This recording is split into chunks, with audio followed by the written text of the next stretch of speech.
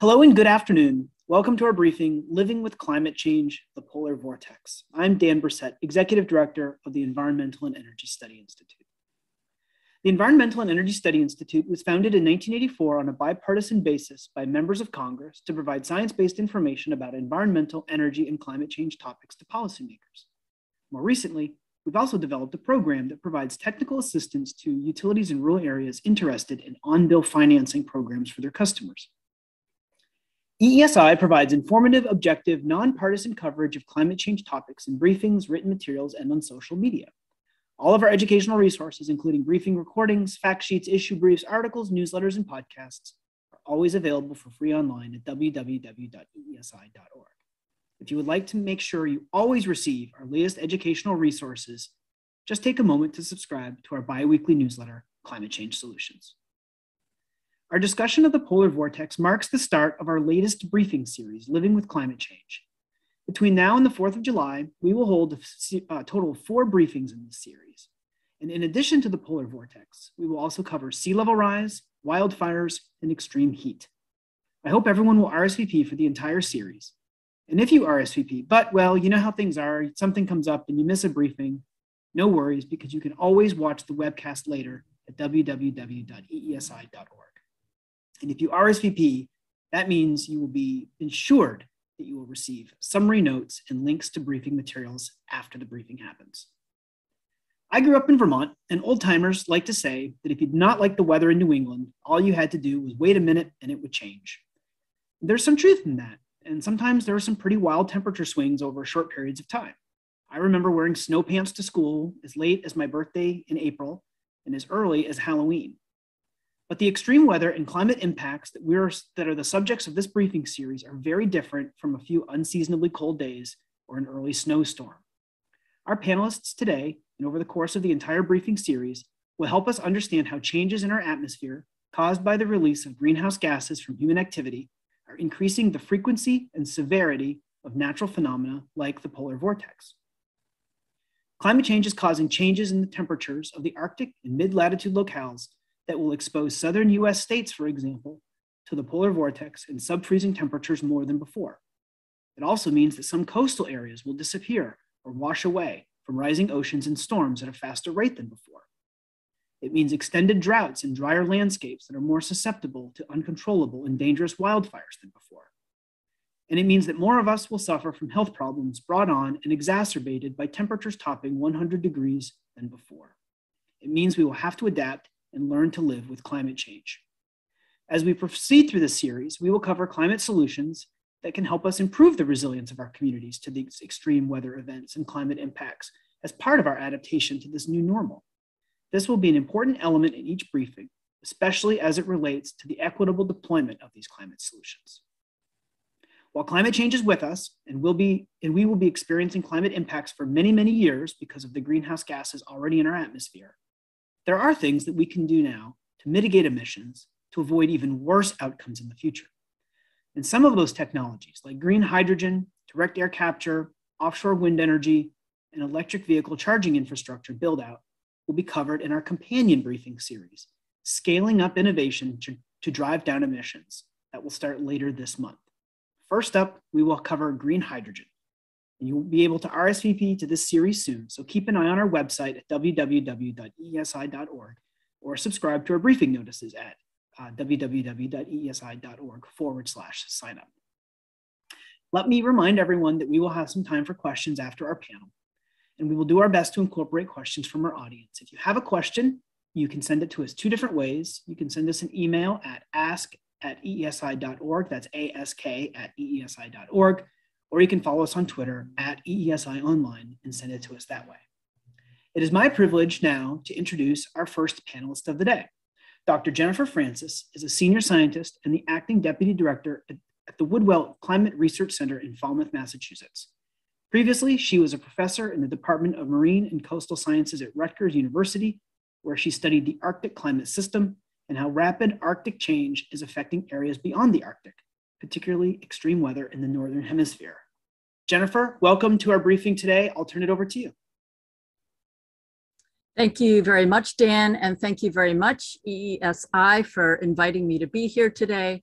It's a real honor to be talking to you today about the polar vortex, which is one of the topics that I study as a part of my research. So I'm going to jump right in, sharing my screen.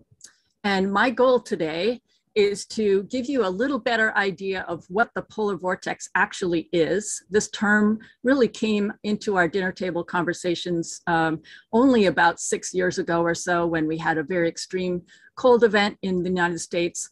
But the term isn't used properly a lot. And so today I hope you will come away with a much better understanding of what the polar vortex actually is, why it matters, and also how we think it's going to be changing in the future. And to get us started, I want to go back to last February 2021, when I'm sure you'll all recall the extreme cold event that struck the middle of North America. We saw temperatures in Dallas, Texas, that at the time were colder than some areas in Alaska and some areas in Greenland. This was a very severe cold event in that not only was it extremely cold, but it lasted a very long time. It covered a large area and it extended very far south, all the way down to the border with Texas. So why was this particular event so severe? Well, all cold events are generated basically in the same way. This blue track here, it says storm track, is alternately called the jet stream. When the jet stream takes a big dip southward, like it did during this cold event, we know that the cold air from the Arctic is going to be able to plunge very far south, because the jet stream, which is a very strong river of wind high up where the jets generally fly, is the boundary between the Arctic air to the north and the much warmer air to the south. So when it takes one of these big dips, the Arctic air can plunge very far south. But you also see on here these pink arrows and the words polar vortex. So this is another factor that was very important for this particular cold spell. So what I want to do now is explain the difference between the jet stream and the polar vortex and why they're both important to our winter extremes. In fact, all of the weather we experience around the Northern Hemisphere. So what is the polar vortex? Well, here we are looking down on a schematic over the Atlantic Ocean. You can see the United States off to the left, and this light blue circle going around the Northern Hemisphere is representing the jet stream. The jet stream is there all the time, and it's about 5 to 9 miles above the surface. North of that, this darker blue swirl here is the polar vortex. It's much higher up in the atmosphere. It tends to be much farther north. It's also a swirling area of westerly winds that encases some very, very cold air. The polar vortex is only there in the winter, unlike the jet stream, which is there all year round. And most of the time, the polar vortex sits up there over the North Pole, and it doesn't bother anybody. It really doesn't have much impact on our weather down here. But every once in a while, the polar vortex will become what we call disrupted. It can be stretched from its normal circular shape into more of a bean shape, or it can even split into 2 or 3 parts. This is exactly what happened in February 2021. One of these disruptions occurred. It was a very strong disruption, and it caused one of these smaller circulations to drop down over North America. It caused the jet stream to take one of these really big southward dips, and it brought this extra cold air with it from the North Pole and from very high up in the atmosphere. This made the cold extreme even worse than it would have been otherwise. It made it last longer, and it made it penetrate very far south.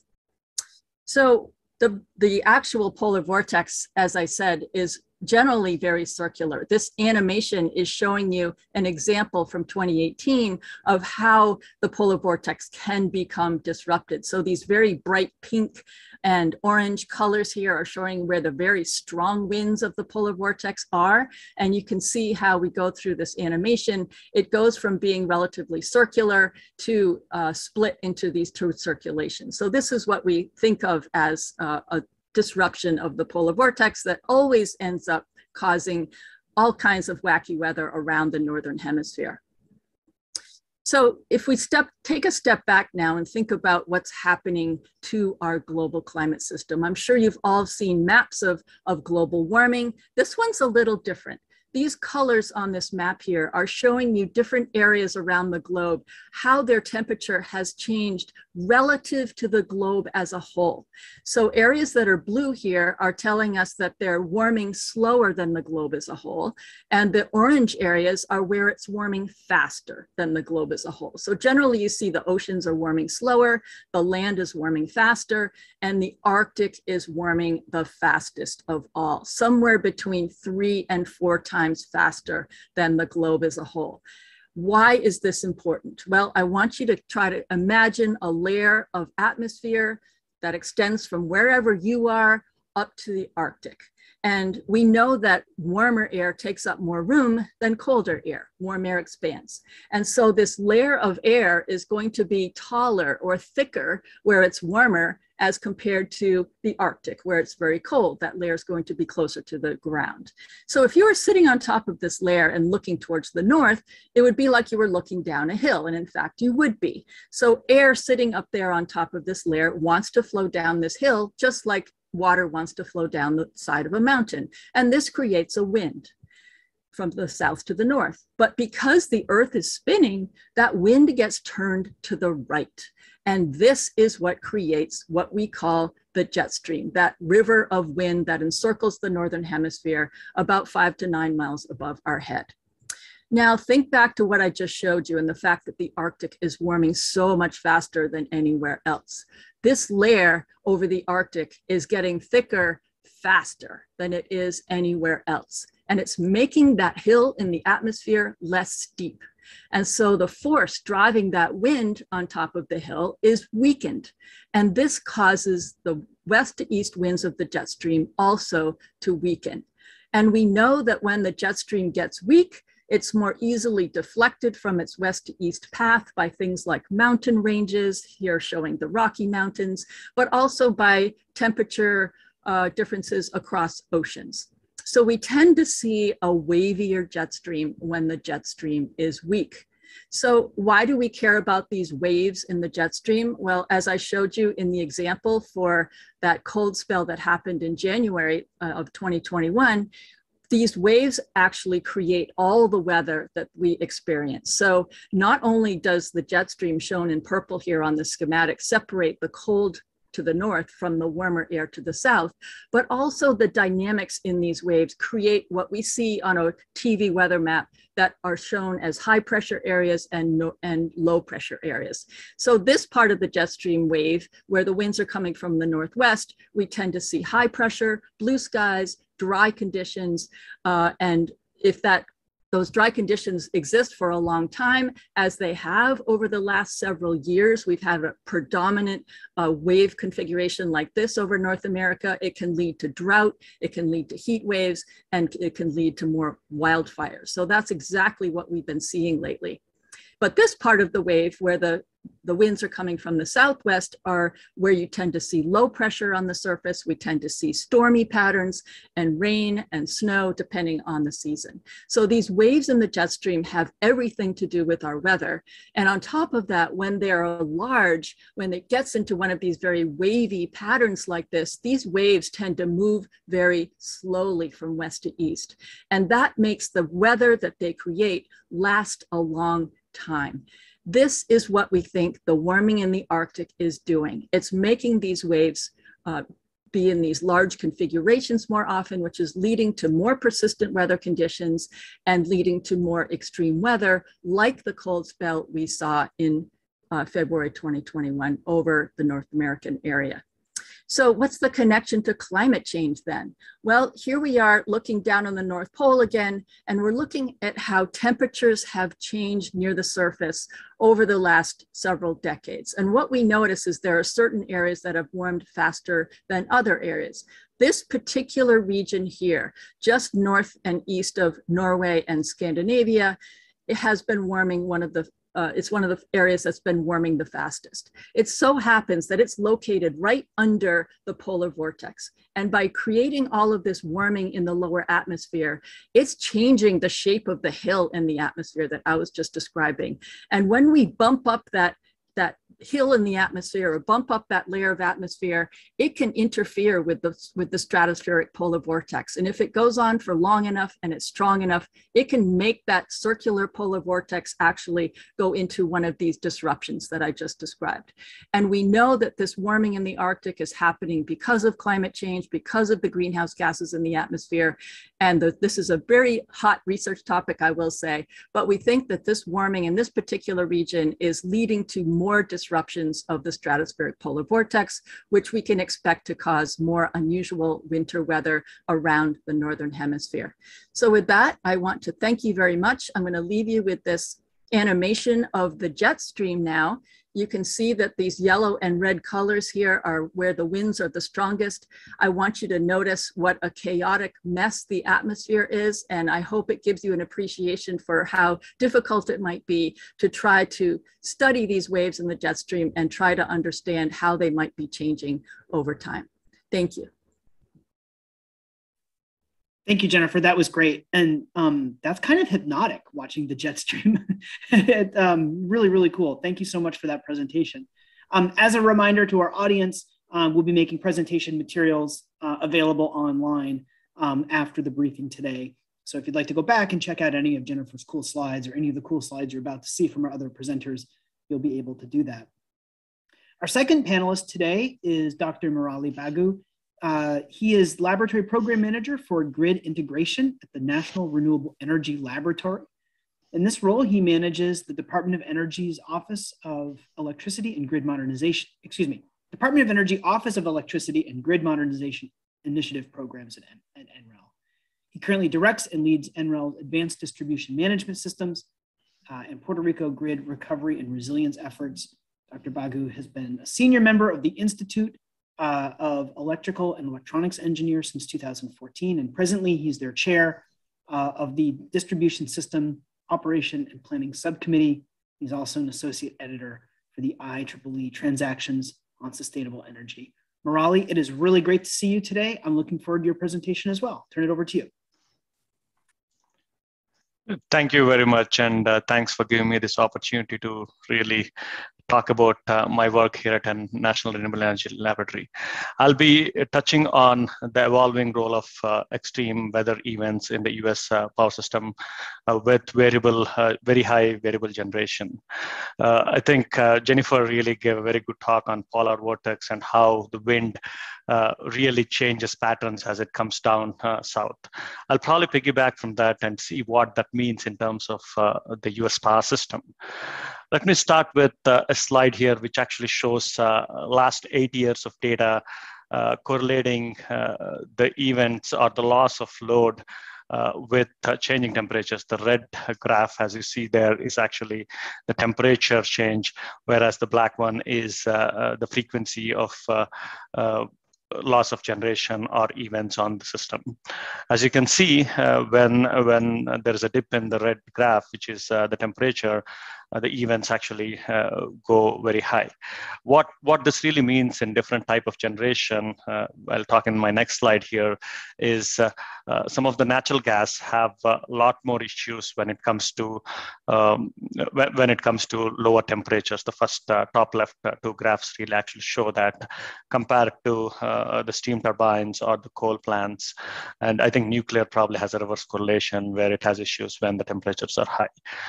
Long story short, I think most of the peak generation or what we call the peakers in power system are really maintained by natural gas, and they really get significantly affected when you see lower temperatures happening in the system. This graph here actually shows what happens when there's a polar vortex or jet streams coming down. The jet streams really come with very high wind as cold pushes down like the front range of the Rocky Mountains where we are from. But the reality is how widespread these winds really will last depends upon the different type of cold waves. I'll actually pick two different cold waves, the 2011, which you're actually seeing it. In this, the wind pretty much dies after like the day or the second day after the cold stream comes down. But I'll also show you some of the other cold streams back in 2008. I think I'll do a comparison between these two things on how the power system actually will affect based on these things. So it is an interesting graph. What it is actually showing is the different colors represents the different resource mix. Blue is wind, the yellow there is PV, and then the red is storage, and all the other things, as you can see. I think the purple there is gas, actually. What is interesting here is, let me actually switch to the next slide, is the initial cold front. As you can see, in both 2011 and 2008 cold fronts, the wind and solar generation actually accounted for 80% of the generation when the cold front came in. Again, just before going to the graphs here, these are actually projections of 2024, 2036, and 2050, which are actually looking at a 17%, 50%, and 65% penetration. Pretty reasonable in terms of projections with least cost, what we are looking, superimposing the 2011 and 2008 cold wave on top of them. As I was mentioning, there is a lot of contributions from wind when the cold front really comes in. But as you see, the days after it, if you really look at the third, fourth, fifth days here in January, you can actually see that in the milder cold wave, which is the 2008, the contribution of wind actually falls down to 10%, whereas the bigger cold wave, it is actually 50%. The reason why I'm pointing this out is the issue of operations is really, it becomes a real issue for the milder cold waves compared to the bigger cold waves, because you still have a lot of wind resources available there. What can we do in these kind of situations? I'll actually show you the sharing of power between different regions. I know these are like a lot of graphs. I'll try to point out some of the areas here. But what we are looking at here is the different curves here is actually showing the power coming into the MISO region or the Midwest region from PJM, SPP, and other areas. What I'll point out is actually right after the cold wave in the 2011 cold wave case, you can actually see that there is a lot of amount of power coming in from PJM and MISO regions. And that's very important. I think transmission enables uses of geographical diversity, both from wind and solar resources. And what it is implying is as we go into the future, we need to make sure there's a lot more transmission flexibility so that these jet streams, which might be more local, can be actually compensated from power coming in across multiple regions. Whereas in the milder wave, I think transmission also enables a geographical diversity, but it's not pretty evident, as you can see in the 2011 case here. One thing I will actually point out you to is a NAM cold wave report. I think North American Energy Resilience Model is a Department of Energy flagship project, which is looking at extreme events and trying to see what measures we can take. And I think this is pointing out different issues or outages that will happen at generators, and also identifying regions with abnormal forecasted loads and also ice impacts. We're actually providing a regular report to DOE on this. Certainly, I think this is going to different PMAs or public, I would say power authorities to really make sure they can take actions based on that. One other thing I would say, what it takes to really understand these kind of things and make sure we do really good, we compensate for these things, is actually what we call correlated modeling. I think we need to understand different scenarios with the capacity growth and adoption of different technologies, and also how the load grows, and really look at production models, reliability modeling, and also siting models, so that we can make sure we compensate for the issues in the planning stage, so that we account for these polar vortex and other extreme events, even in the planning stages, not only worrying about them in the operational stages. I think that is very important at this point to consider them in our planning stages, because traditionally planning has been more about, hey, how can we really compensate the system for the operational needs? But some of these extreme events were never considered, but that's an important thing that we need to really look at. I will also mention few key takeaways. As I mentioned, I think correlated modeling is key. Traditionally, power system has been modeled on what is the load need, what is the generation we have, and how much resources we need to worry about. But we need to really correlate that with different extreme events and what will be the extreme need during those events and how can we compensate for them. That's an important takeaway. And I think national labs are marching towards that in both their national transmission plan and North American energy resilience modeling studies that they're doing, which are panning across the continental US. Certainly incorporating this at the planning stage and future investment based on some of the extreme event is a key.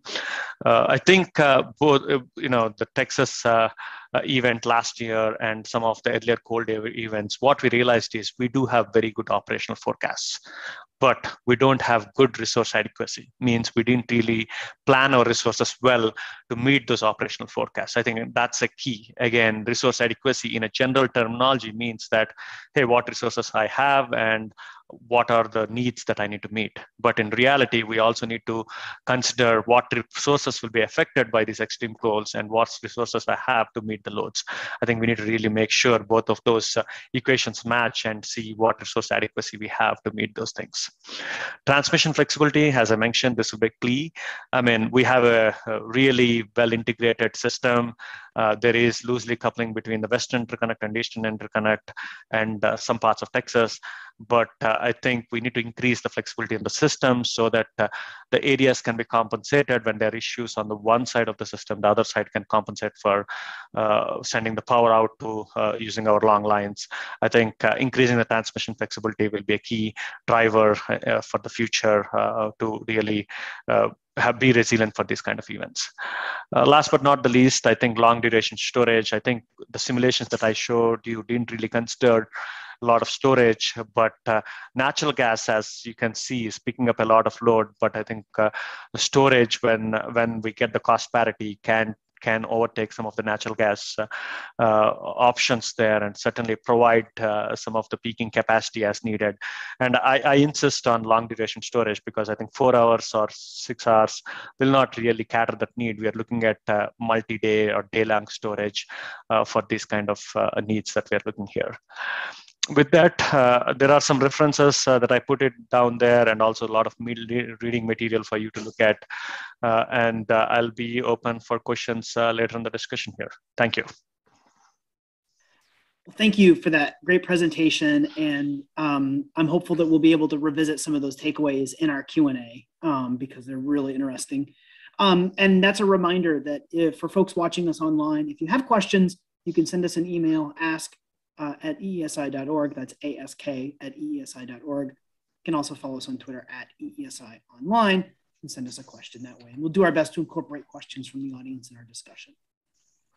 Our third panelist today is Megan Levy. She has spent nearly 2 decades working with building energy efficiency, both with the Low Income Weatherization Program and with the Wisconsin State Energy Office, which is now known as the Wisconsin Office of Energy Innovation. Megan is currently the Energy Emergency Assurance Coordinator for the state, and also she oversees the Energy Independent Communities Program, which counts more than 147 communities as members. Megan, welcome to our briefing today. I look forward to learning about what's happening up in Wisconsin and how you're dealing with all of this.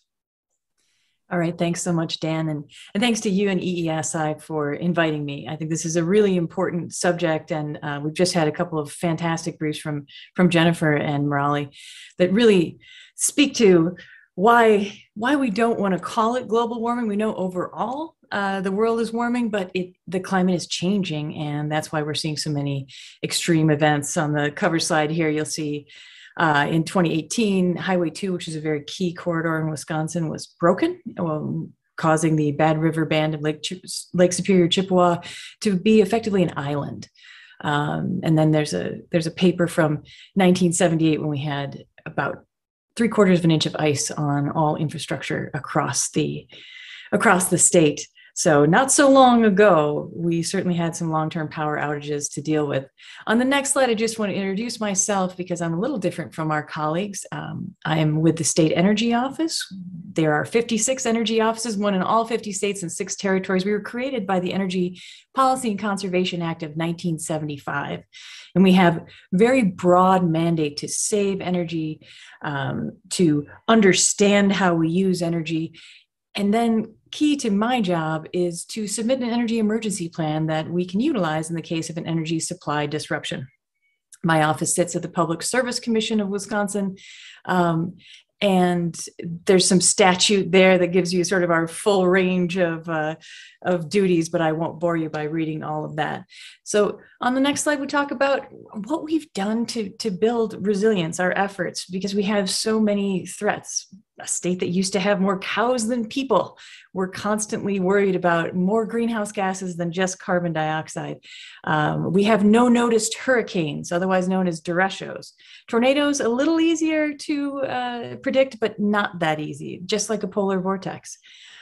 However, in the last 2 decades, it's been the warmest on record. So to get our local governments and our state government to think about polar vortices is important and sometimes difficult. So our approach is really effective collaboration. It's the only way we can facilitate that change that we need to foster. On the next slide, I'll just talk about Wisconsin's $14 billion problem. We consume 6 times more energy than we produce. And we have a lot of thermal needs. The rather small graph in the middle shows you Wisconsin energy consumption by end use sector. Industrial is a huge part of that. And then you can see one of our biggest threats other than ice storms, but part of that is these rainfall events. We've got huge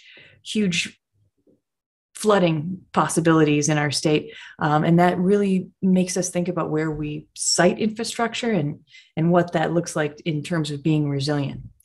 So I want to talk about here on the next slide, the programs that we've put together over the last decade that I've worked for the office, starting with the Energy Independent Communities program, because as a resilience strategist for the Office of Energy Innovation, I'll just say that energy efficiency is your first step to resilience. We have to understand the load. We have to be able to reduce that load. In fact, for the past 20 years, Wisconsin has had the foresight and I think just the willingness on both sides of the aisle to have a statewide energy efficiency program known as Focus on Energy. And the Energy Independent Communities program really builds on that. But I just want to give a shout out to all the ratepayers in Wisconsin who have been paying into this statewide program that's had fantastic results over the years and has paid off over time incredibly for our state. So the Energy Independent Communities program came from a former governor who encouraged folks to pledge and to really write this pledge down, to pass it with a body, whether it's a common council or a school district or a wastewater district, to pass this resolution. We will produce 25% of our power and transportation needs from renewable resources by 2025. And there's a real emphasis on the local production. We talked a lot about biofuels. We talked about RNG, that methane from those cows. While the fart backpacks are not exactly commercially ready, digesters are, and we have quite a few of them across the state. In the ensuing years after 2009 and 2010, we continued to fund the energy independent communities after the stimulus dollars were gone. And now many of them have updated goals, 100% carbon-free electricity to match the governor's goal of 100% carbon-free electricity by 2050, which was stated in his 2018 Executive Order 38. I'll just point out that 3.41 million people in Wisconsin are part of the Energy Independent Communities program. So that really spans across your political lines. It just makes sense to produce your energy locally. And I think we understand in a rural state that makes you more resilient. So where did we go from there? We heard from communities.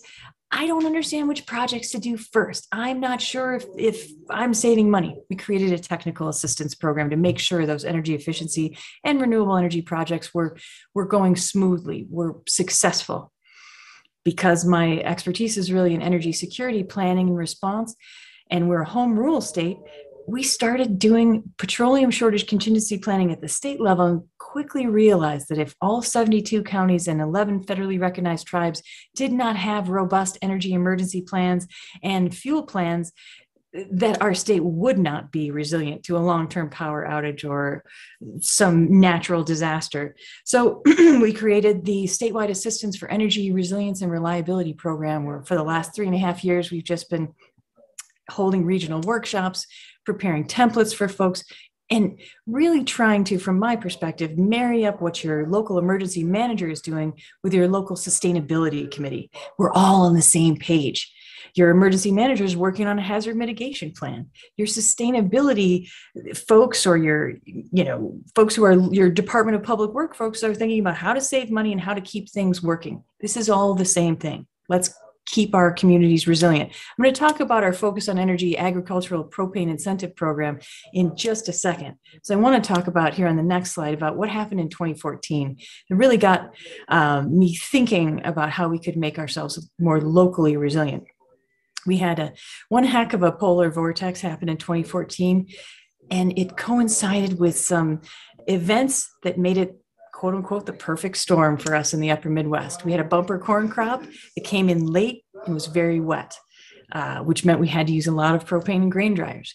We had low propane inventories across the upper Midwest already and across our wholesale areas in Conway and Mont Belvieu because of increased exports. That's when we first started churning out natural gas for export. And then there was a reversal of a key pipeline that brought propane to Minnesota. It was turned into, because of financial reasons, it was sending distillates to Canada. And on top of that, we got a polar vortex. So here on the next slide, I'll just show you sort of the global view of what, and Jennifer had some fantastic, I love those animations of what this looks like. So in the deepest cold temperatures in mid-January of 2014, the price for LP hit $5 a gallon at the wholesale hub. For comparison, most of the time it's $1 or less, or previous to 2014. In Wisconsin, it was a problem because it was so expensive in Kansas, and then 40% of the rest of our propane comes from Canada. Well, trains' air brakes don't work so well in the polar vortex, so we had all rail shipments stop. About 260,000 residents use propane for home heating. We worked with our low-income energy assistance agencies to identify that about 26,000 of those folks were vulnerable to this. We had many small mom and pop propane companies go out of business, and the state was forced to be incredibly creative to work with utilities who had propane stockpiled in the state to borrow that to make sure that folks did not have issues heating their homes. So we did set up warming shelters during 2014. And we had daily calls, and it was a major emergency in the state. And we were lucky that more people did not die from the cold. We only had about 5 recorded deaths, and some of those were from carbon monoxide poisoning, because when folks don't have power or don't have heat, they sometimes bring the grill inside, and that's a public messaging issue we need to work on. We also had, and I'll show you on the next slide, a polar vortex in 2019. Which we've seen some illustrations of. What was different? Well, MISO saw this coming. They had declared an emergency. There was some natural gas curtailment with the interruptible customers, but in Wisconsin, we have infrastructure designed for bitter cold temperatures. Our wind turbines are insulated. We have heat trace pipes. Our natural gas plants are insulated. And we even have crushers to break up piles of coal. That was actually a huge problem we had during the 2014 polar vortex. And I like to bring it up when people say, oh, renewables don't work in the cold. No, actually in 2014, we had a serious emergency because coal piles were frozen. But in 2019, our Department of Health Services still tracked 11 deaths directly related to temperatures. We had record lows that included 20 below temperatures with a negative 55 degree wind chill. So in our warming world, we can't forget that it will get very, very cold. And that typically affects the most vulnerable among us. On the next slide, I'll just say that not only is energy security a diversity of sources, but it's energy justice is such a critical component. Those folks who've expired during the extreme cold are typically not as well resourced as those who could just pay their bills and order up a space heater. So the office has been involved with the NAACP's Climate Justice Just Energy Policies and Practices Toolkit. It's a great resource. I encourage everyone to connect with the NAACP on that. And then also the national labs are really coming forward and doing some interesting stuff. I was able to chair the selection committee for Pacific Northwest National Labs Energy Storage for Social Equity Initiative, which we would really like to mimic in Wisconsin, potentially with some of the infrastructure dollars that are coming our way. And to that end, we have tried to bake into our programs. So I kind of laid the background, programs we've done. A lot of energy efficiency, asking communities where they live, helping them out with technical assistance. On the next slide, I'll show you where that evolved to. Critical infrastructure, microgrids, and community resilience centers were proposed in 2020. The Public Service Commission agreed that this program should be investigated, and they allowed us to do feasibility studies. In the program design memorandum, it's linked in your slides, we researched New York's programs, Connecticut, New Jersey, Rhode Island, Maryland, Massachusetts. A lot of those programs were direct responses to Hurricane Sandy.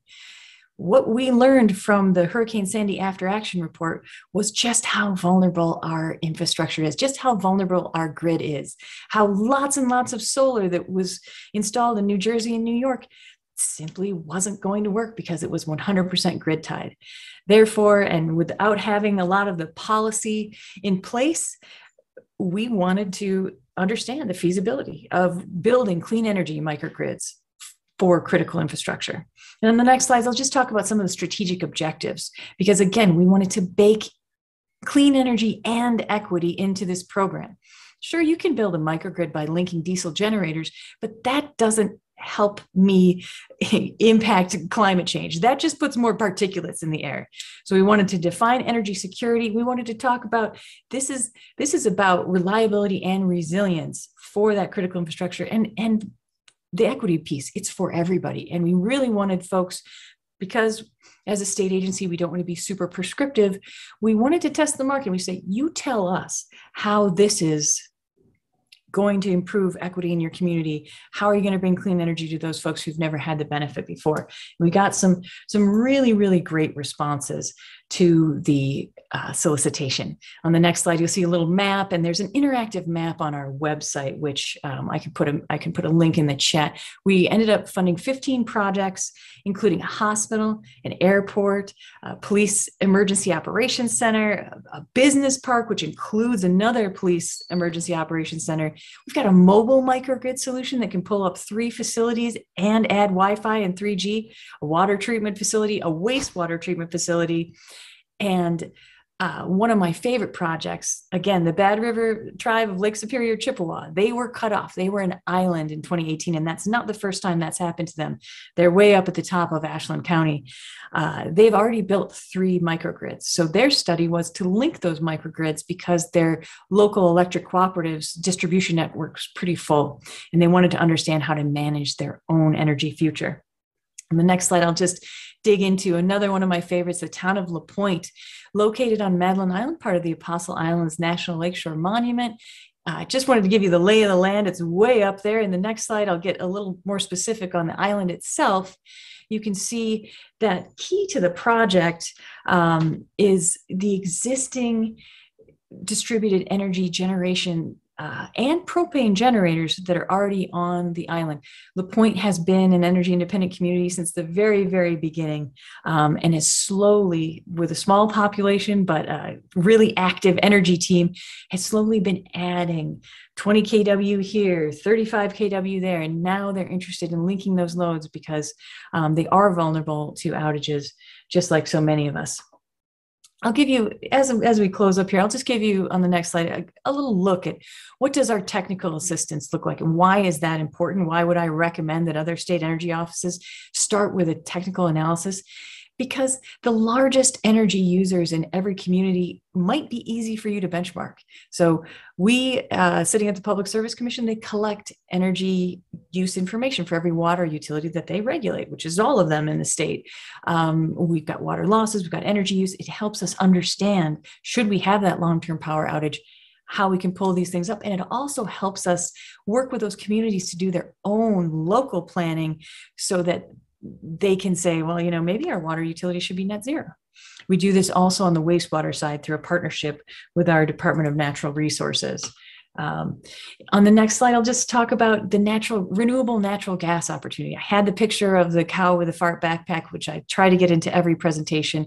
But since 2015, we've been doing surveys.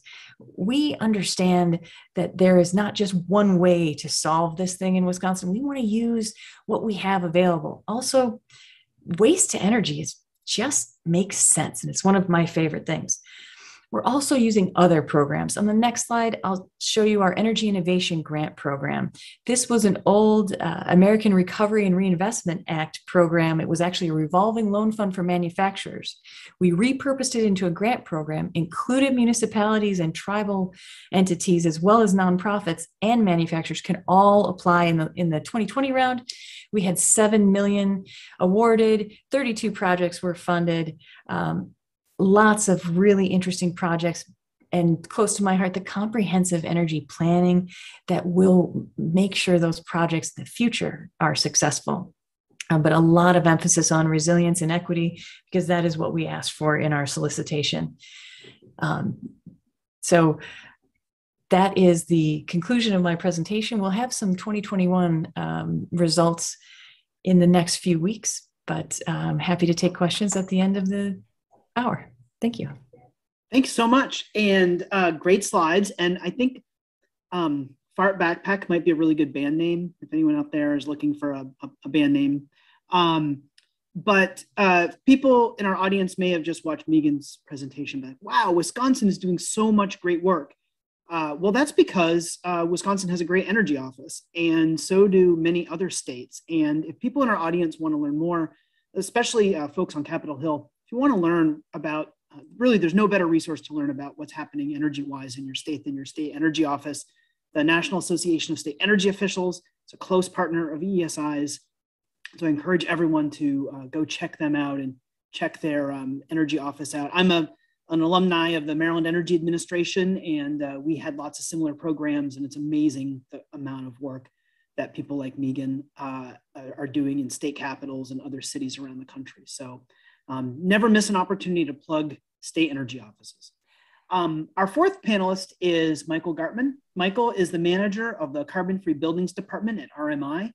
Michael supports RMI's Residential Energy Plus and building electrification initiatives, and is currently focused on providing both project developers and policymakers with the information and resources they need to drive a market shift toward a more efficient, affordable, and equitable housing stock.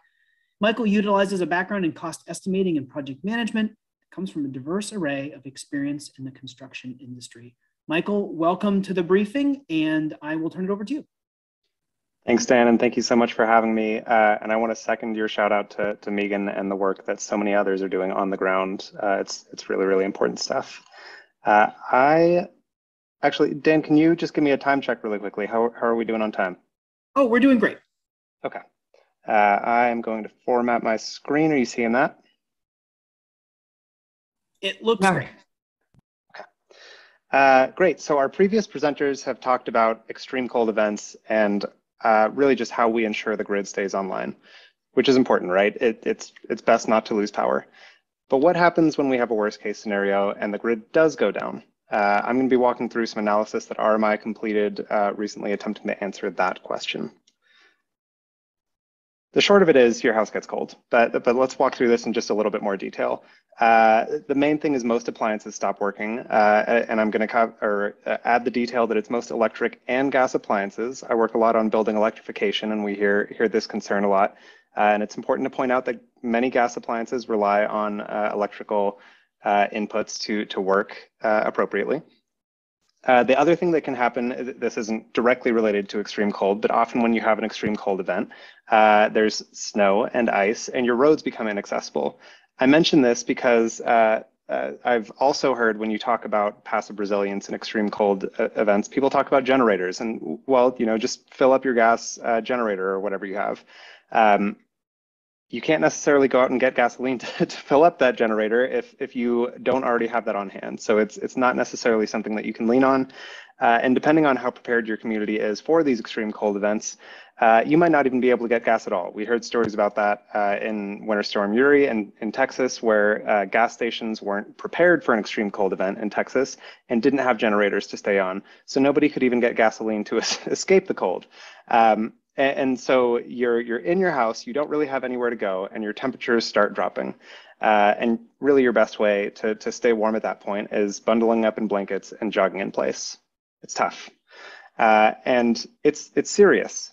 Prolonged cold exposure can be pretty deadly. These headlines, I think the one on the right, the Europe one, is from 2012, but all these other headlines are just from the last 3 years. So deaths from just cold weather events happen all the time. When people aren't dying from them, there are other intermediate health impacts like hypothermia, frostbite, and chilblains, among other things.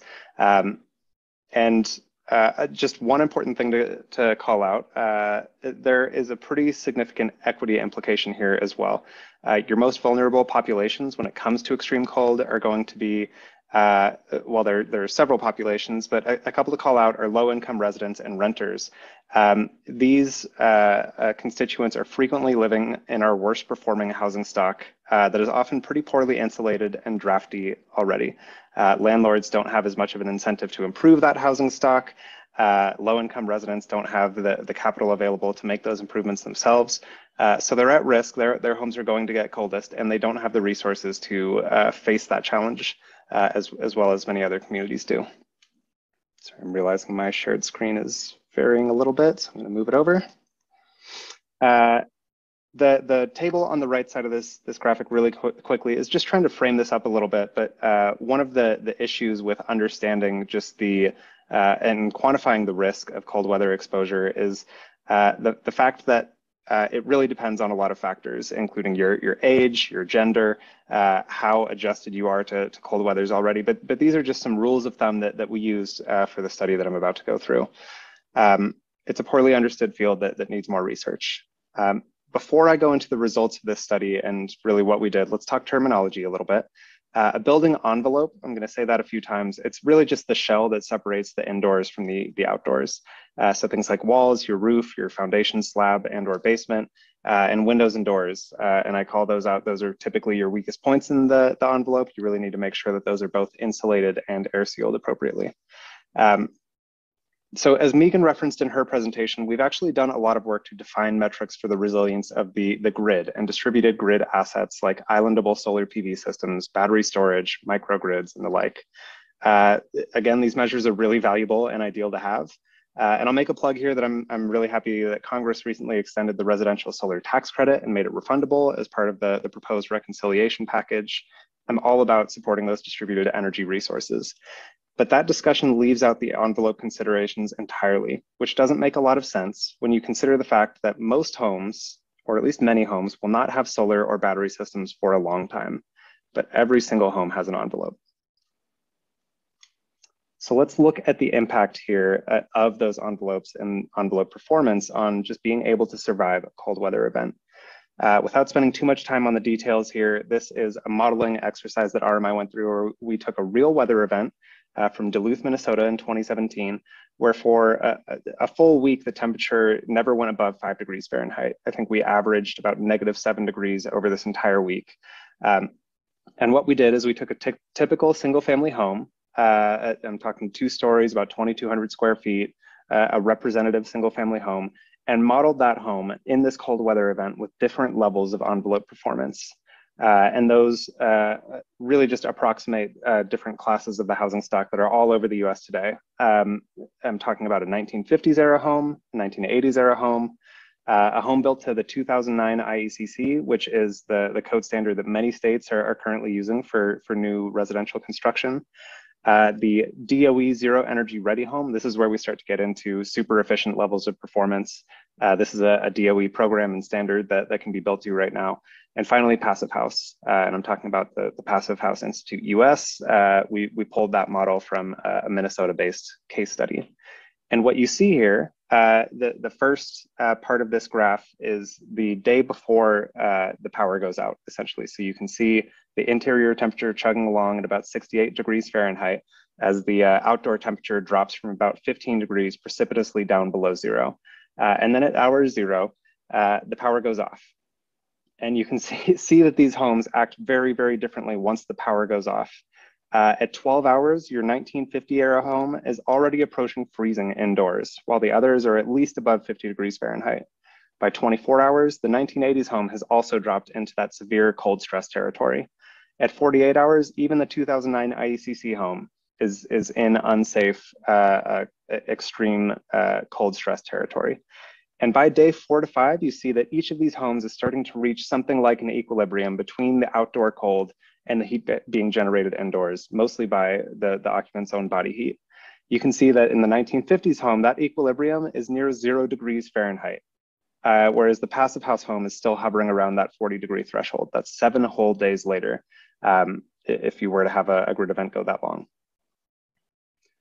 So really just conveying the results here a little bit more concretely. Between our most and least efficient building models, we saw a 90% decrease in the number of severe hours that occupants were exposed to over the 7-day cold snap. If the grid were to only stay down for, say, 2 or 3 days, you can look at the bottom half of this chart and see that there is a similarly profound impact when you increase the level of envelope performance in the home. And when you look at the fact that in most states, a typical cold weather power outage is going to range somewhere in the 8 to 20 hour range. That's a really rough rule of thumb. They can go much longer than that. But that say 20-hour power outage is a relatively frequent thing that happens in cold weather states. And you can really see the impact of at least moving from your 1950s era home to 1980s, or ideally kind of current new construction standards. And this benefit isn't quantified at all. I want to contextualize this with a graphic from the National Association for State Community Services Programs. It has been so wonderful to see how many recent studies there are quantifying the health and safety impacts of good building design and things like avoiding on-site combustion. It's really, really important work. It is arguably an even bigger impact than the energy cost savings and carbon savings that you can see from that work. But we're still really missing a big one when it comes to this passive survivability concept. We need that input to optimize decision-making, and it really could be the biggest benefit of all when you look at the impact that we can have on human life and health and safety impacts. So let's talk about what we could do with this concept. It really is just a nascent concept that RMI is exploring at this point. What we need to do to really utilize it to its fullest potential is, one, get a better understanding of this correlation between sustained cold exposure at, in some ways, moderate temperatures in that 40 to 60 degree range, understand what the health impacts are and try to quantify those and put a dollar amount to them. We also need to define the correlation between various building characteristics and hours of safety for a range of different scenarios. And we need to work with existing data flows, right? We need to understand what building characteristics city and state governments can actually work with to understand which communities are most vulnerable and which have the most and least hours of safety in an extreme event. You can imagine that if we're able to do this and craft guidelines for adoption and utilization, you could do things like direct the flow of funding for housing interventions to the most vulnerable homes. You could guide disaster response efforts. And you could guide other preventative health interventions, like ensuring that senior living facilities where you have vulnerable residents are really well insulated. It'll take some time to build that out, right? But in the meantime, Congress can do a lot to support home resilience right now. And I'm just going to highlight a couple of things. One is just continue to scale up funding for home retrofits and weatherization programs, acknowledging that this is an unquantified benefit that needs to go into our decision-making and that we don't have the data to really work with right now. The other thing to call out is that as we do that, as envelopes tighten, indoor air quality issues become much more of a concern. And Megan actually referenced that when she talked about carbon monoxide poisoning in cold weather events, right? We need to consider electrification anytime that we're working with weatherization, because as you weatherize a home and seal it up, indoor air quality issues stemming from things like direct combustion in your gas stove can really become more of a problem. So thinking about electrification in coordination with weatherization programs is important.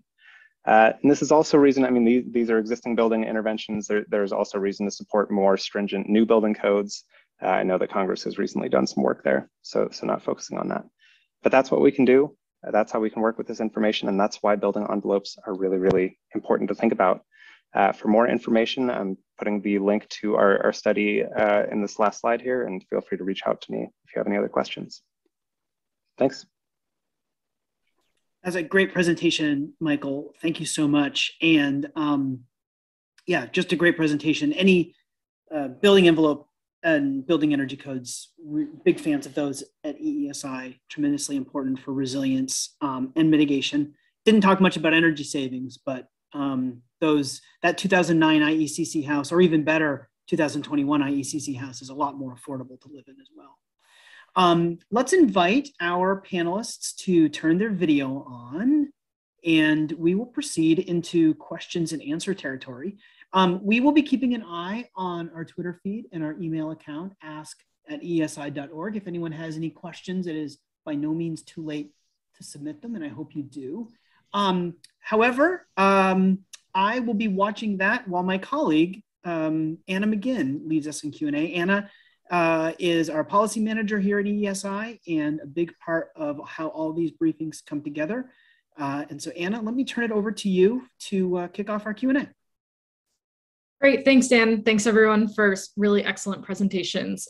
This has been a fun and insightful briefing so far. So we're just gonna jump right in.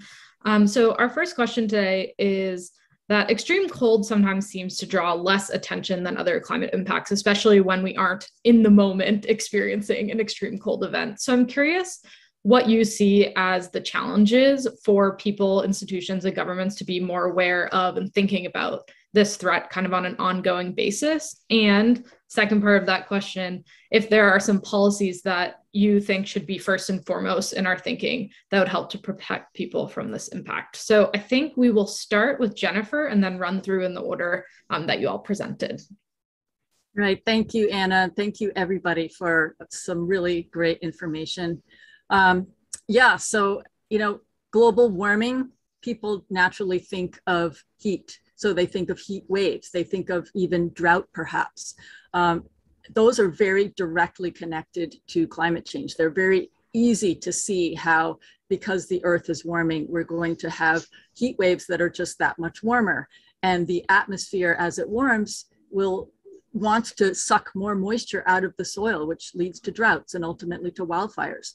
We also know that a warming atmosphere can hold more water vapor in it. So evaporation from the oceans and from the land increases in a warmer world. And so we are seeing more water vapor in the atmosphere. This has a bunch of different impacts. One of them is we are seeing heavier precipitation events happening more often. I think Megan mentioned that in Wisconsin, they are seeing some of those heavier precipitation events. In fact, all across the United States, and particularly in the Northeast, that frequency of extreme events, extreme precipitation events is increasing the fastest. So those are the very direct connections to climate change. This idea that also we may see longer lasting cold spells is less intuitive, and it's a little harder to explain to people, as I hope I got across in my presentation. It's a, it's a connection through the jet stream and changes in that jet stream. So, it's just not as graspable by the public to understand. But what we know for sure is that we are still going to see these extreme events. That said, we are also going to see fewer cold temperatures records broken. We're already seeing this. Fewer cold records broken, many more high temperature records broken. So even though we expect to see these cold spells happen more often in the future, perhaps be more persistent, overall the temperatures in the wintertime are going up, but we can still get these very, very cold events. So, it's just a little harder it's a little longer story to explain to people why that is. And I will leave the others on this panel, this distinguished panel, to talk about the policies because that's their expertise. Great, thank you so much. Morali, we'll jump to you next. Sure, I will probably take a system perspective, what it means for the power system here. events like wildfires or hurricanes, they directly impact the transmission distribution infrastructure in a way you see broken lines or broken poles. That will disrupt a lot of power. But when it comes to extreme cold events, it actually impacts directly the generation, less pressure in gas turbine or gas lines, or even icing on wind turbines, even though it's not the predominant. But certainly you see a lot of those more on the generation side. The problem with that is, you end up getting a big chunk of generation going offline, which will impact the system indirectly, which people don't see that pretty straightforward, because when it rains or when a line is broken, you can pretty much see that compared to a generation system going down, that is not anticipated. So the impact of extreme cold is similar to the other events, or even more than the other events, which people should be pretty much aware of. And really, I think I kind of stressed on some of the key takeaways in my presentation. Having more transmission flexibility and planning more resource adequacy during these extreme events will certainly help really get through these kind of events. And that's some of the important policy implications that I can certainly think of here. Thank you. Yeah, absolutely. And I think you made that point really, really well in your presentation. Unfortunately, if you're doing your job well, people don't know. People aren't going to be prepared. And so I think from the policymaker side of things, Michael and I are more concerned with, look, it's important to insulate whether it's hot or cold. And I'll just put that out there. My personal story, my furnace went bad, and my 35-year-old train furnace went bad on January 2nd, 2022, when it was -10. But I had retrofit my house with spray foam insulation years ago because I'm a nut, and we had the opportunity. So to Michael's presentation, it held 50 degrees, and this place holds humidity like you wouldn't believe. So every day when I go out and have talks, I can just talk to people about, hey, listen, a little bit of insulation goes a long way. I know it's not sexy. I know it's not solar panels. I know it's not a hydrogen fuel cell or batteries, but what it is it's real resilience, particularly when you think about rural areas. And the other thing I would say is that you never let a good crisis go wasted. So every time we have something like Winter Storm Uri, which we've talked about a lot, Texas having all these outages, we continue to talk about that. We continue to sort of talk about what it is in our system and why we still need to make these investments. To Murali's point, I think he really illustrated that well. And the different maybe attitude of regulators in the North when thinking about investments in reliability and resilience versus those in Texas, even though they'd had this in 2011 and it came back in 2010. They're not 500-year events anymore, just like the flooding in Wisconsin is no longer a 500-year event. So I really appreciate Jennifer and Murali for the science part of it.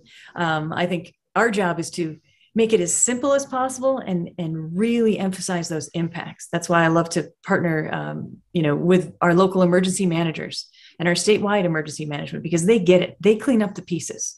And they're very, very interested in mitigating these hazards before they come. So one thing I forgot to mention in my presentation is this new pot of money from the Federal Emergency Management Agency called Building Resilient Infrastructure in Communities. It's their new pre-hazard disaster mitigation program. And it's so important that we get our climate action resilience plans married up with our hazard mitigation plans, because it's the same thing. And we need to be able to enact these innovative responses, whether it's extreme cold or extreme heat. In Wisconsin, we know we're going to get both. And we know that each one can be just as deadly. So I'll turn it over to Michael.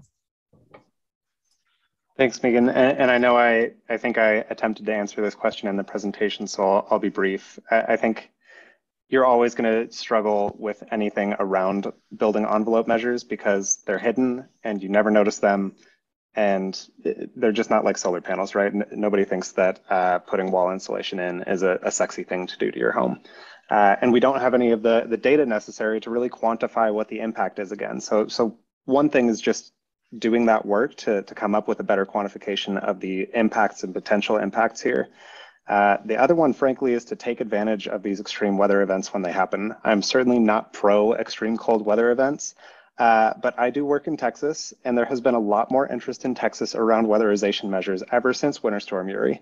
So I think it's really important to be nimble and be able to recognize when your housing stock got taken around the block and when you need to really invest in improving your home's envelope performance and build seasonal communications campaigns around that, because you never feel the problem more acutely than when you're freezing in your own home.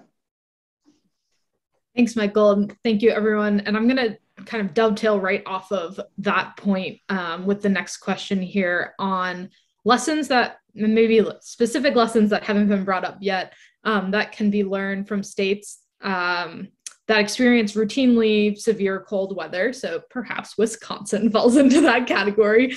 Lessons that can be learned from those states for states that experience cold less often in terms of our infrastructure, our homes, and other sort of community resilience resources. So Megan, why don't we start with you as kind of the direct state representative here, and then we can go to Michael, Jennifer, and we'll wrap up with Morelli. Sure, thank you. Yeah, I think one of the things that right after Winter Storm Uri, we had a few ice storms in the southeast, and a colleague was saying, man, it's so cold, salt doesn't work. I said, well, you guys just use sand, right? That's what we do. And they were like, huh? So there was one of those interesting things. Also, just that individual resilience part. In preparing for this talk, I was talking to some colleagues from our Department of Health Services, and they have really great outreach about what to do, what to keep in your car, how to stay warm in your home should you lose power. And we do these campaigns every year. We do them in the spring because of tornado season. And I grew up in rural Wisconsin, so we lost power a lot. We did a lot of undergrounding of wires during the 2009, 2010 stimulus, but it was just a guarantee you were going to lose power like 10 times over the summer. And when your water comes from a well, that's a problem. You need to have water. You need to understand what resources are associated with energy and then protect yourself. So I think in a state that's about 80% rural, we really try to get out there. We try to get in schools. We try to have public information campaigns on ahead of summer and ahead of winter, because these are the times when people die. And no matter how many times you have these events, though, there are folks who aren't prepared. There are folks who bring the hibachi grill inside, and it's incredibly tragic. So just having more partnerships at the state and local level between folks like health services. You might think of our Officer of the Commissioner of Insurance is really, really interested in climate change and policies that can help us minimize those expenses. It costs all of society when we have these big disasters. But yeah, definitely sand, not salt, if it's below a certain temperature, is my one specific piece of advice. Michael, did you have anything you wanted to add? Yeah, I do. I'm going to be a little bit of a politician and redirect the question towards what I want to talk about. And I think I'm just going to say that states can learn a lot from some of the states and cities that have really advanced comprehensive weatherization programs, which is true of a lot of cold weather states. I think Massachusetts and Maine, for example, are leading the way there. But California's low-income weatherization program is really impressive. At the city level, we like to call out the Philadelphia Energy Authority all the time. They do work to braid and stack together, I think, 17 different funding sources to bolster their weatherization programs. They have weatherization programs that address health and safety measures, that address things like building electrification and other decarb components. And again, we really need to be thinking about these things all at the same time. If you're going to intervene in someone's home, we should be doing as much as possible. So that's what I'd say, learn from the states and cities that have really advanced comprehensive weatherization programs. Great. Looks like you're getting some thumbs up from other panelists as well. Jennifer, over to you. Yeah, I think I agree with everything that others have said, and I would just expand it beyond cold events and say that, you know, any kind of extreme event, whether it's heat or fire or wind or a hurricane or a king tide, it doesn't matter what it is, that is going to test the system and expose the vulnerabilities. But it makes way more sense to get ahead of this situation, not wait for an extreme event to do that, but to actively go out and figure out what your vulnerabilities are in your community and try to make them resilient as best you can. I think a lot of states, a lot of businesses are now realizing that climate change is presenting some significant risks to their infrastructure, to their assets, to their people, to their communities, and they're realizing that it costs a lot less if you do some of these preparations in advance rather than wait for an extreme event to come along. I will actually look at a different angle here. I mean, there are states in the north who gets this cold on a very regular basis. The reason I say that is, if I look at wind install capacity, I know Texas is on the top, but the next 5 to 6 states are all up north. Iowa, Wisconsin, in Oklahoma, a few of them are up north, and they do opt for things like de-icing packages when they go to wind turbines or other solar technologies. And I know it's probably not cost feasible when it comes to south, but there are technologies up there which can really make sure our wind turbines work as normal during these events. I think there are some technologies that probably have to come down to south too, just because of how often these events are happening, and it will be a new norm. I mean, probably consider the extreme events when you really install some new technologies in there and make sure you can get through these resilience events, and that's a primary important thing when we look at systems perspective there. And the other thing which I probably told in the earlier question too is look at these issues as a whole system issue. We should not only think about Texas is having the event. We should probably think about how can all other states really help for that event, and how can we plan resources enough when there's an event coming down so that we are all prepared to attack those things. If I could just add on, because the total cost of Winter Storm Uri is estimated like $300 billion right now. So this gets back to what we're talking about, these valuation methodologies for what real resilience of the system is. Because when you said, it might not make economic sense in the South, I challenge that. And that's what's fun about being at the Public Service Commission, is to be able to say, when we look at our overdependence, say in the North on natural gas and the tertiary effects of Winter Storm Uri on, folks in Wisconsin are paying 200% more because of what happened down South. So at what point do we, as you say, look at this as a larger system issue and really put a value on just that insulation, that de-icing, those things that we have to do up North, and maybe we should think about should do in the South. Yep, agreed. Great. I think it's over to Dan Brissett for our next question. Yes, and very interesting. And one thing that I was kind of reminded as I was listening to the responses in that last question, there's a lot of really important coordination going on. Megan, you and your colleagues, thanks to NASIO and other groups, have lots of opportunities to communicate. One of our earlier briefing series, Federal Agencies in Action, talked about some great stuff happening at DOE. The Department of Energy is a really important convening body. They provide a lot of really valuable resources, weatherization assistance programs, state energy programs. So if anyone in our audience wants to find out more, I think all of our panelists have shared their contact information, but also get in touch with us and we can help orient you to maybe some of the other stuff that's happening, whether it's across the government or out in states as well. Speaking of past EESI briefing series, about a year ago, we were doing Congressional Climate Camp, and one of them was about adaptation, mitigation, double whammies, things we can do that advance climate adaptation, but also advance climate mitigation. And that's where I'd like to go with this question. And that is, and maybe Jennifer, maybe we'll start back with you and go through the lineup again, if that's all right.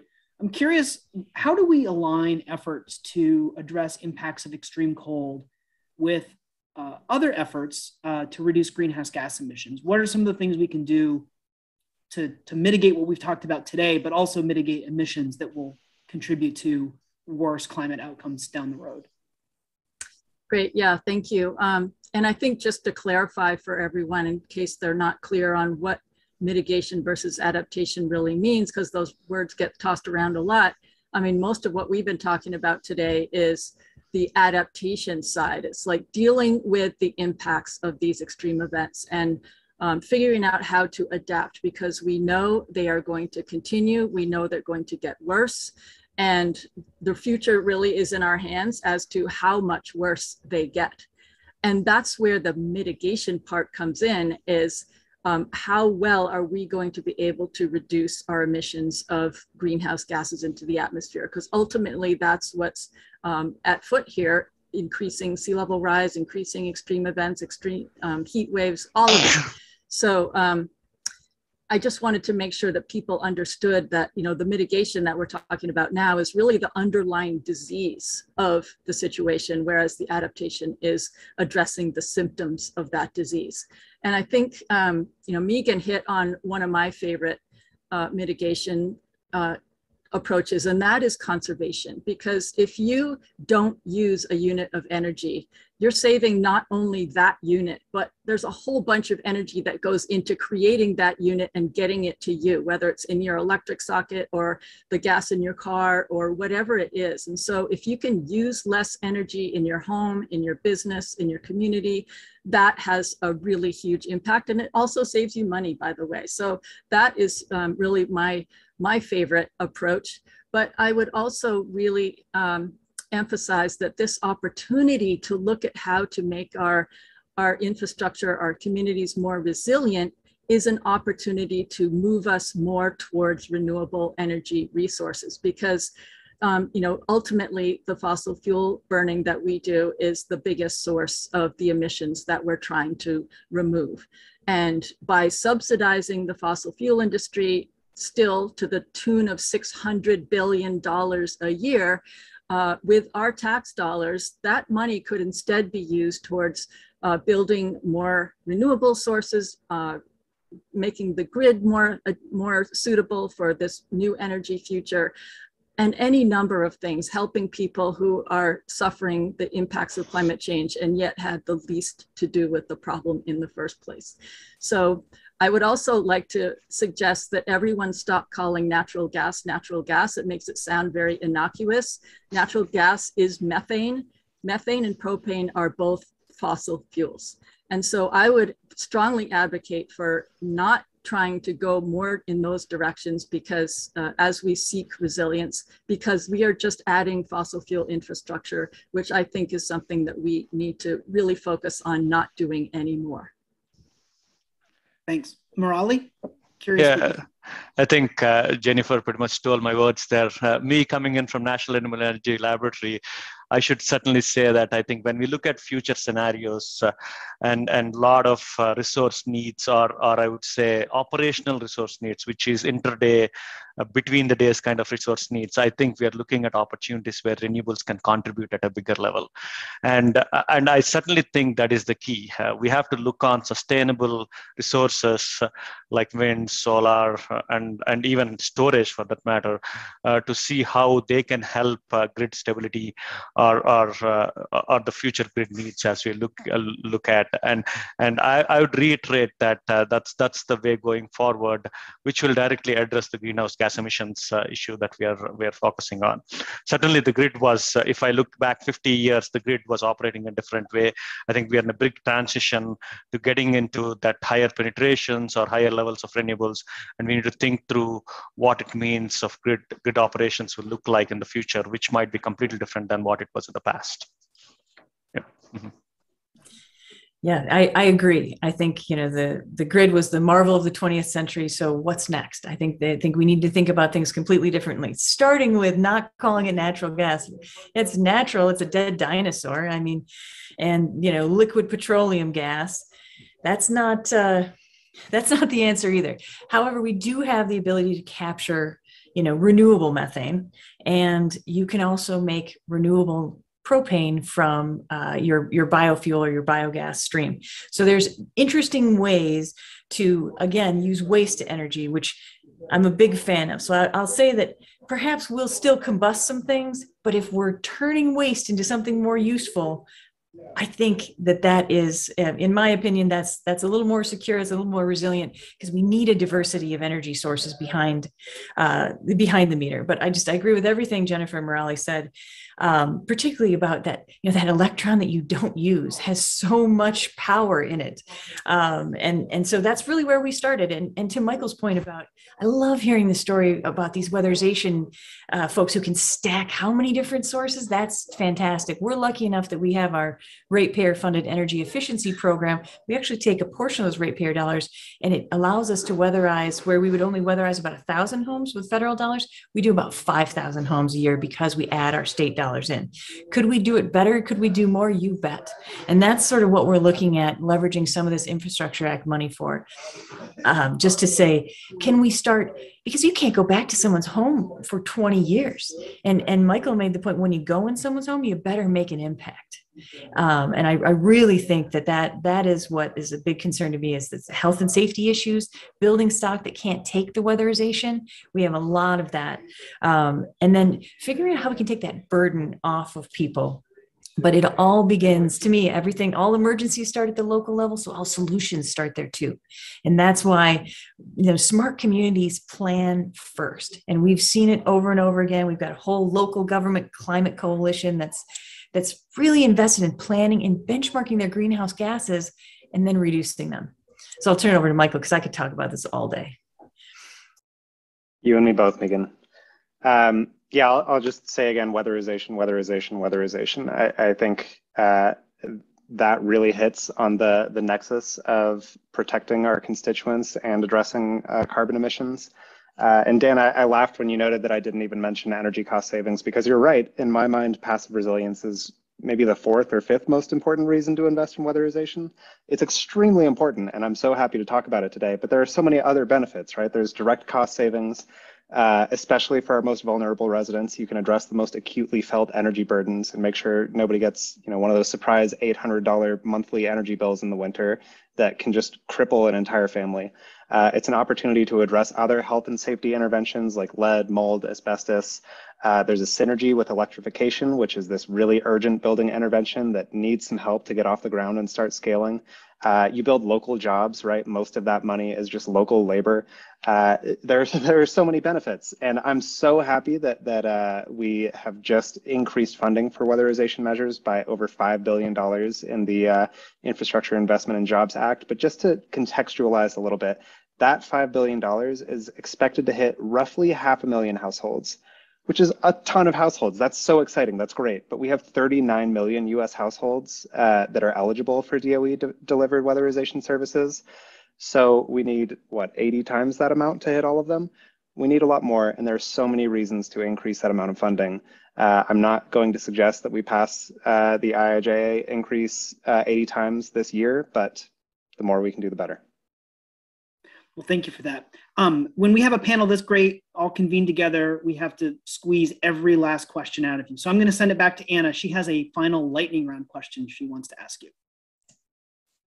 So our last question for the briefing today, and some of you have mentioned policy ideas already, so feel free to repeat your favorite one or jump in with a new one. But if there is one action that the federal government could do or support at this moment in time on the issue of extreme cold, what would you want prioritized? So let's start with Jennifer, and we'll just run through the order again and give Michael the last word. Well, this isn't exactly directed at cold, but I would advocate for stopping subsidies to the fossil fuel industry of all sorts, because that money that can then go towards all of the adaptation techniques that we've talked about here, weatherization, grid development, more renewables, and that gets at more than just cold extremes, but all extremes. Oh, Morelli, you're on mute. Sorry. Yeah, I'll repeat what I said before. Certainly more interest, more investment in planning, proper planning, correlated planning, and also investment in transmission resources and transmission flexibility. I think that is a paramount thing that will probably address many of the solutions for the extreme events that we're looking for. Yeah, I mean, again, stop the subsidies to fossil fuels and integrated resource planning across the whole country.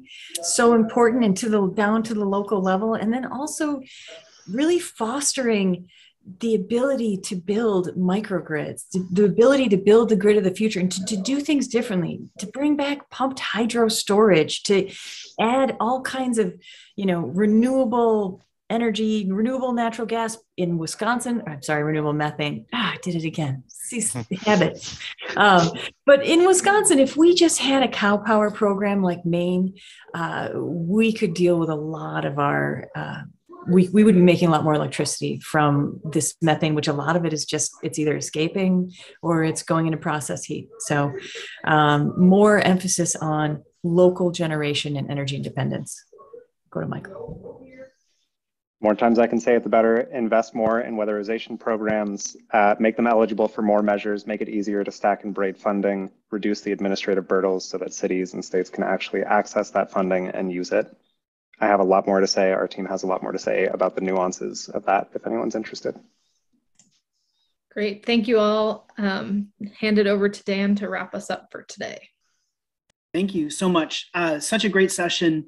And I kind of wish we could go on because I think we all have so much more we could say about all of these topics. But Jennifer, Murali, Megan, and Michael, thank you so much for being fantastic panelists and helping our audience understand the polar vortex, what it means, what it does, how communities are and can respond and adapt. And we covered a lot of ground today, and that's entirely thanks to you and your amazing presentations. So thank you so much.